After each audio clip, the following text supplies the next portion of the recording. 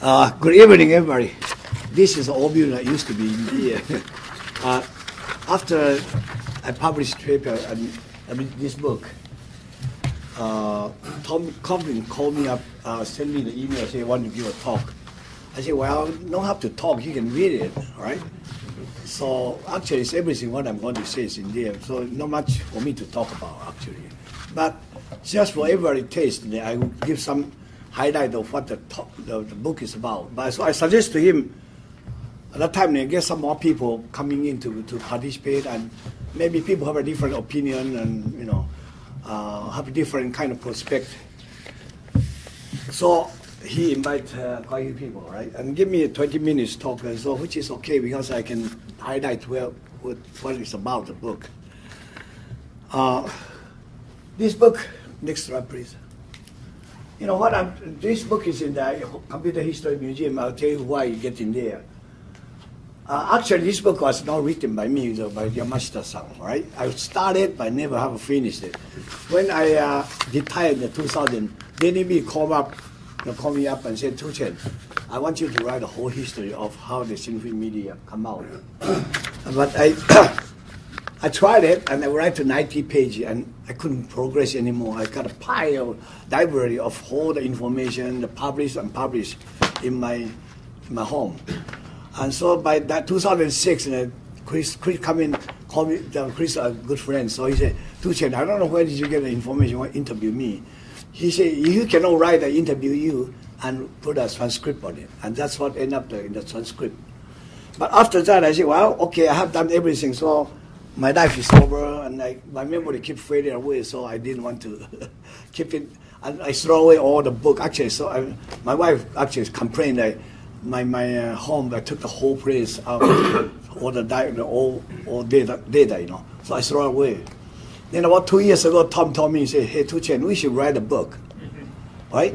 Because it's kind of interesting. Because combined between Tom and me, actually we overlap very much. He used to be a student, I support him, and we work together. And he worked with Comac 28 years, and I worked with Comac Straight 28 years. And I start from Xerox for this drive. Before this, I don't count, just this drive to the time I retire, 27. So combined both together 55 years, you know, the whole story overlap. So I said, well, maybe we should do that. And I told him about what I want to write. Now, so he actually spent all the time, take my dictation, my draft, and he have some idea. We sit down and talk about it.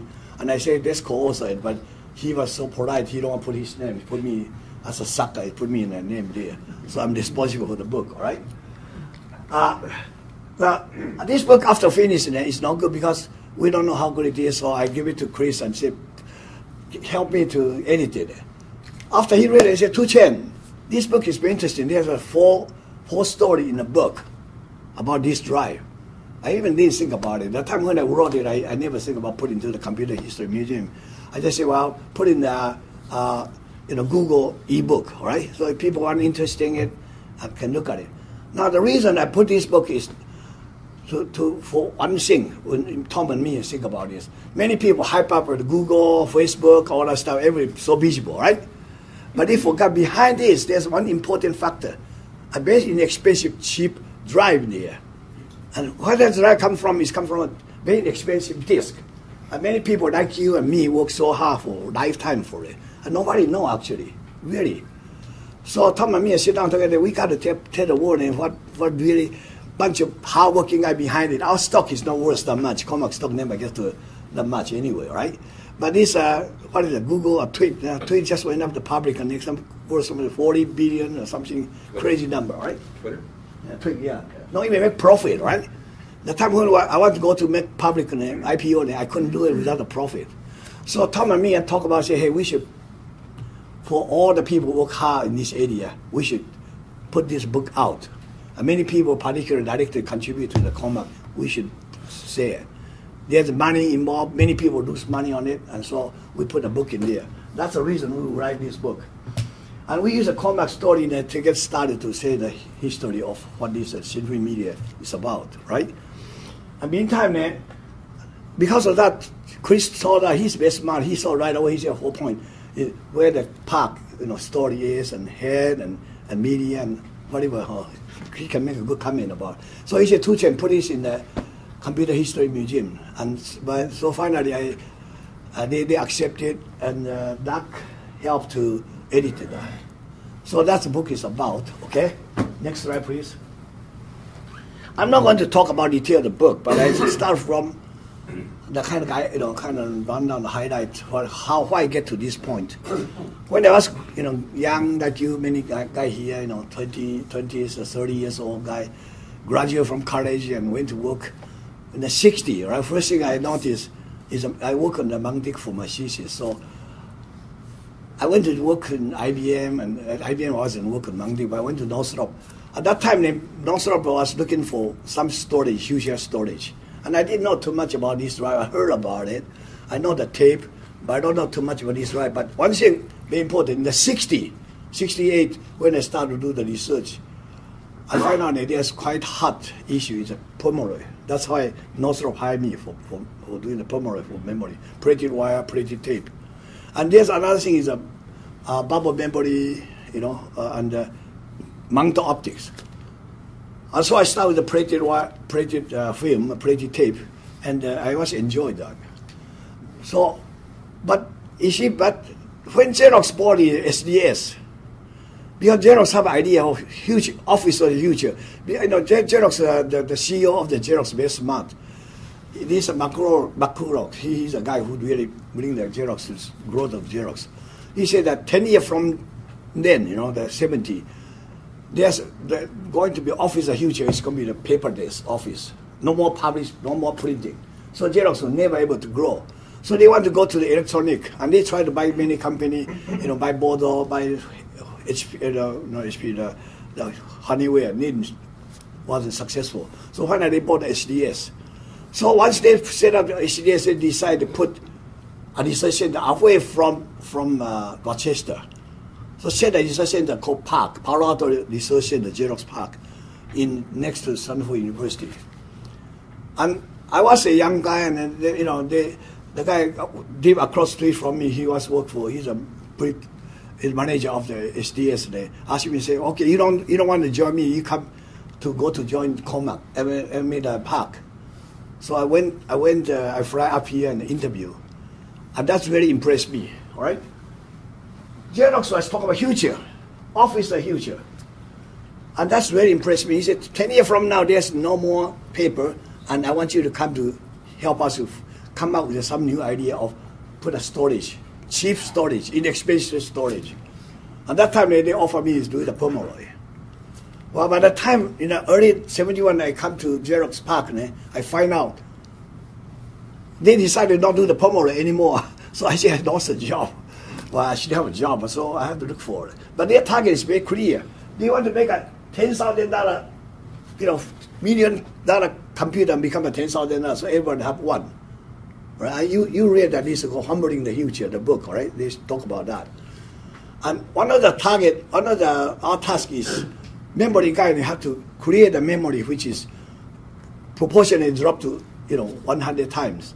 So we have to have a memory of less than $2,000. For 300 megabyte, right? And now why is 300 megabyte? Xerox is a graphic company, so they need a lot of memory, right? And that's what the target is. So we had started. So after that, I decided to look for a new thing, and first thing I started the MMBI, and the bubble is too much for me because IBM has got such a big investment, Intel has got investment. And we only got 200 people in the whole laboratory. You only got 2-3 guys working on the project, cannot do the bubble. So I didn't do it. There's a group, small group working on the bubble. So I do on the MO, another group on the right one's memory. So after that, I do the MO, the MMBI, and I published some paper. And I think that 1974 I shut down the MO because I told people in the IEEE. I was material science, right? So I said they are screwed up because MMBI is unstable because of waste decomposition. So everybody just gave up, right? And it was in the Toronto. But after that, that's what 74. But actually before that, Xerox in the 73, finally they decided they want to go for a new thing called a LCDM, low cost disk memory, right? This low cost disk memory, LCDM. And their idea was we have Winchester drive design similar to 3340. And they use a 12-inch diameter with 100 disc per 100 megabyte per disc and 3 discs. And then they are using the printed cover film. And that's why it's a printed medium, because Xerox already have, SDS already have 24-inch paper truck in production, ship it out without overcoating, of course, right? In the head and young of the head, you have to keep moving, step on and moving, and that's what they use. And actually, that's a SDS computer. So they have the facility. I never saw the drive, I saw the big 24-inch disc, you know. So Gordon told me, say, hey, can you help? I said, all right, I'll help you, but I don't know anything about drive. And he gave me a lesson. He's really good. I learned every monthly recording from him. Okay? And that's how we can start. So Gordon Hughes is really the guy who teach me the whole decoding stuff. Okay, next slide. Oh, okay. So then I went ahead to look for what the hell the printed media is about. All right? So I searched a book and searched the thing. And Amtech, of course, in 1966 have this video drive. You ever know about it?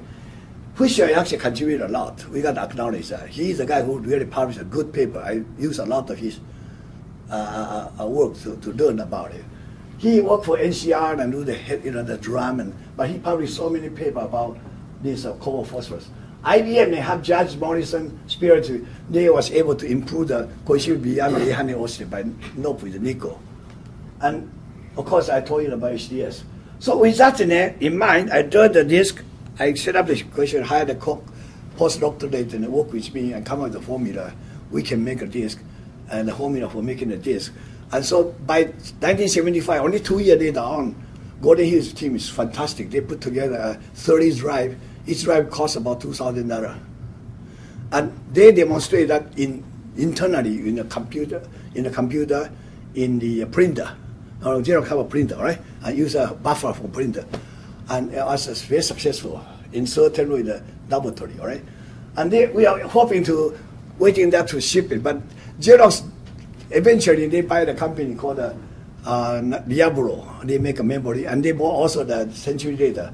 But the Century Data, and then people use oxide, so they decided keep waiting for IBM 3370 come out. But when 3370 come out, they use the oxide with the Shinhui head. They say, see, the Shinhui media, nobody want corrosion, all right? So why you have this for? So they decide not to use it. Or here I am again, does a job, right? But meantime, before the corrosion, actually we noticed the corrosion way back in the 76. We are worried about corrosion compared with the oxide, it's just not as good. So the manager said, hey, why don't you free out something? I said, well, why don't we go to sputter? You give me some money, I convert my MO machine to put the sputtering on it, and I can overcoat with the carbon, at that time the vicious carbon actually, or the silica, or actually silicon monoxide which is evaporated, I use for MO. I think that worked for me at that time, the same machine, all right?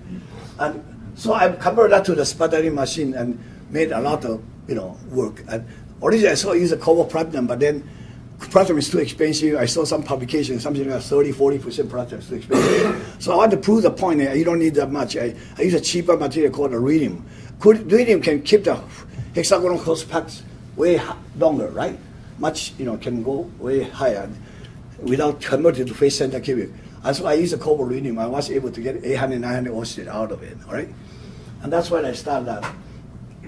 And that's what another thing I really want to go is sputtering, because I was struggling with printed media trying to get up high cohesivity, and it's very inconsistent in and out already, not reproducible.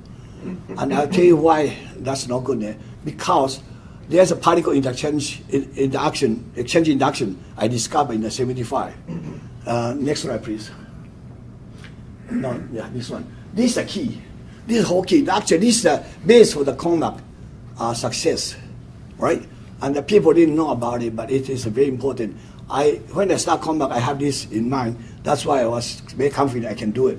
What happened is when I was doing the printed media for Gordon Hughes, and Gordon Hughes already coming to me, knock on my door, said, Chen, you got to make a more square film, right?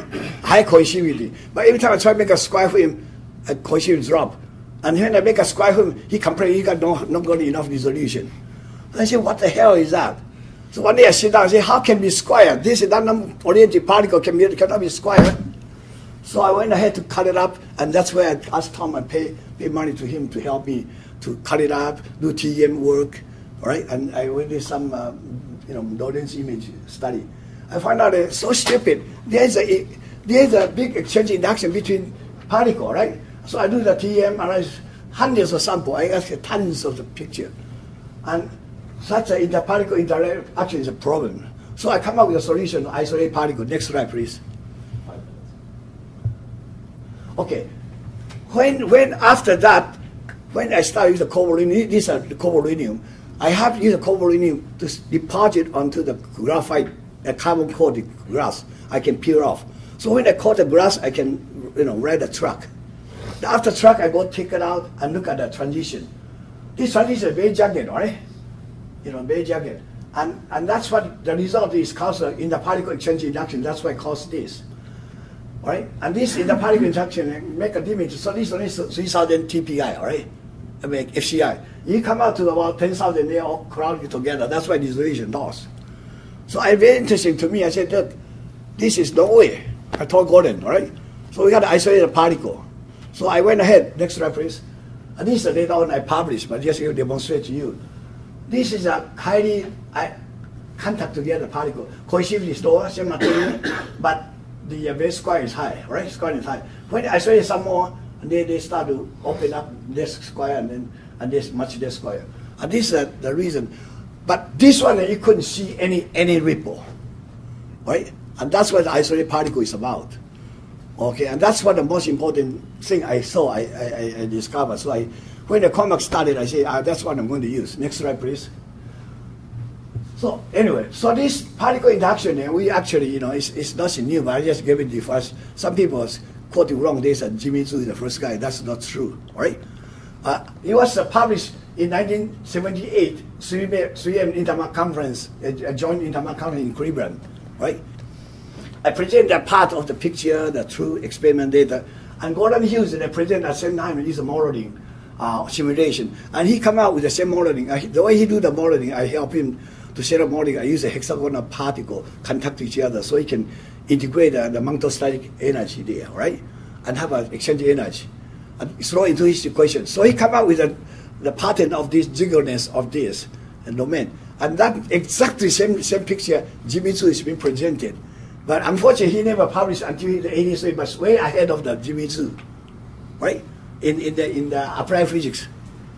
And so after this, we in the second presentation I was in the 1979. I took the picture I just showed earlier with in the Mark conference. I got to invite talk to give a physical limit of high density recording, and in New York I did that. And in the talk, I say, well, if you don't do something about it, I also didn't say anything. You have to isolate the particle. It's a secret to Xerox. I cannot say it out. I told people the problem, right? I didn't tell them the solution. The only guy who really in the meeting know what I'm talking about is no, I don't say the only few guy, but Bertram is really know right away. Right after the meeting, he grabbed me and said, Chen, did you ever make a major noise? And I didn't want to say anything, right? And how can I tell him? Yeah. I said, well, Gordon Knight is the guy who make a measure, so you can ask him, but Gordon doesn't want to say either, right? So he know very well that is the origin of the noise.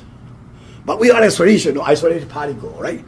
So by 1986, when 87, early 87, I forgot which day, Jimmy Zhu called me up, Bertram called me up, and he says, send Jimmy Zhu for his PhD. He says, he come to my office, not this building, another building, to ask me about the modeling. So I gave him all the information.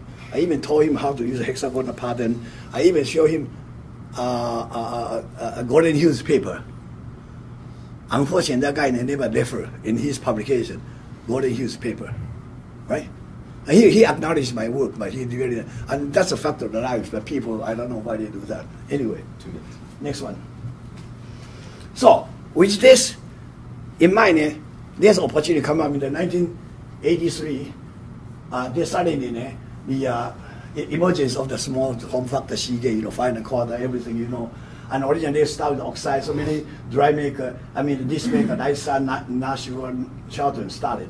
Amtech is also a big contributor to put a $40 million set up the factory to make a printed era disc. And that's make it very interesting, right? Suddenly you got so many drive company come out, Maxtor, Vortex, Evotech, Minisquare. But the one thing is, many people are suffering. So one day I met Max Ross, he worked for Xerox Park, SDS. And then he come to me and said, Chen, in a meeting, he said, Chen, you should go to start a company. We are dying. We Vortex are dying. I said, why? Because this drive is just to qualify. Because the tribology just couldn't pass. I said, well, there's so many people use a global code and say, well, it won't work. So he told me to come and say, I said, I don't have money. He said, okay, I sent him to you. He in the Vortex, he introduced me the vice president of marketing. He's a co-founder of the Vortex, Jim Atkinson. Atkinson told me he's so excited. I said, hey, I help you raise the money. That's how he raised the money, right? And so I saw us at that time and I said, hey, this is a good opportunity. If I can focus on solve the tribology issue, we can make a company successful. And that's what's in the book I was talking about, right? And I use all the sputter media instead of having Mickey Mouse printed and then overcoated. Then I was trying to ask me to join him, but I didn't. You're printing. I said, no, wait. Let's go, next one. So I try to do this very quickly. Then let me go through it. I choose, I didn't. Sorry. I copied the printed media. Exactly. Because everybody is already tuned up for printed media characteristic.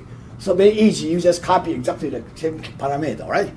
And that's isotopic media anyway. So I went ahead with isotopic media. I didn't want to use the chrome on chrome because it's so new technology. And I tried to use that before, the chrome in the sputtering, poor, inexpensive sputtering machine. It couldn't work.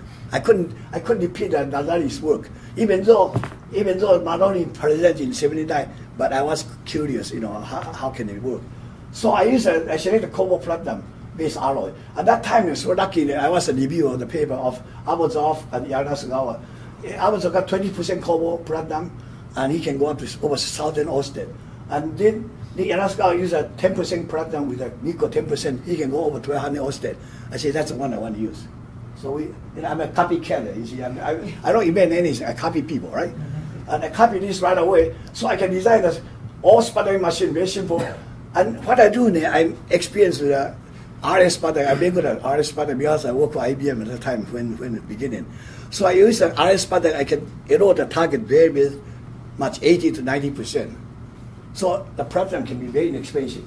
And that's why I decided to go ahead and easy to make. And the cobalt platinum is Dowdy vacuum system. I can do that in the cobalt reading, in the oil diffusion pump. I can do any place, right? So the first machine we designed is a very inexpensive $800,000 machine, produce 120 liters per hour in the oil bag, and very poor vacuum, not very good. It turned out that's very interesting. Later on, I explain to you. But that's how we started. And with this, we can quickly go to mass production. But one thing problem was no problem. The one thing our target was to fix the tribology issue. Next slide. And we can focus on it. And that's James, Scott Chen was insist that time customer wanted 20,000 CSS for less than 5 gram low. You don't know what's important at that time. Nobody qualified that. A dry maker cannot sell the, huh? Okay, time. Eat into my time. Okay. So I can stop. I can stop. I can call me stop. But very interesting. 5 gram low. This is the key. This is the key. That's what made Comac successful. And we had a guy called Scott Chen. He is a fantastic guy. He just won't buy it, don't solve this for he would sell. So we focused out. And Jim Shea did that. Come out with a very accurate CSS tester. And we very luckily you find that this fumbling have this 0. That's a research quantity, not a production. Right? It's a polarity. I told him we failed. Actually, so much trouble at that time. We could. That's the April of 84. And we couldn't solve the problem. I even told Tom to go spot the tungsten, sapphire, and everything. All right. But that finally we find this and we solve the problem. And we had to buffer, but we know how to do it. Why not become a spray buff to make it successful, right? And another key factor to make it Comac successful is we have particle isolation. That's why we can extend so many years. And property texture. Because we don't depend on the texture of orientation. We can do any texture optimized for CSS. And unique sputter overcoat. I just want to talk because the vacuum is so lousy. we already got nitrogen in there all the time, and with the nitrogen control coercivity, and we were doping carbon with the nitrogen. And we didn't know that at first, right? But it worked. And then people didn't find that out until the 1989 or something like that, right? Okay, next slide. But so Cormac is lucky, so make it successful. These are particles really isolated too. Okay, and we go ahead. Next one. We don't need artificial, low temperature. This is low temperature process. Skip this. Yeah. Maybe skip this. Yeah. Yeah. So we go ahead to. But by the good life is not that long. It's by 1997 we are in the desperate because the track which becomes so small. The isotropic media is a problem, so we have to switch to oriented media. At that time, Chris just joined us. He was so desperate, but he was a pretty good manager. He encouraged everybody, and I helped to make that into the thing. But I want to call you the oriented media most important contribution. I mean, I think that discovered by Tukey here in the early 80s. But one is important is Bob Fisher really discovered the cobalt-chrome tantalum isolated particle. All right. Next slide. It's almost done. And this is another chrome monomer. And this texture, without a texture like this, the texture on this, the last slide. And then once you spot the cobalt film, then they are really isolated, beautiful isolation. So in a certain way, this is a history of the whole industry migrated to this. And our isotopic beer and run to the 19. Isotopic was sell when I retired, still sell some too. Yeah, so it's a long history.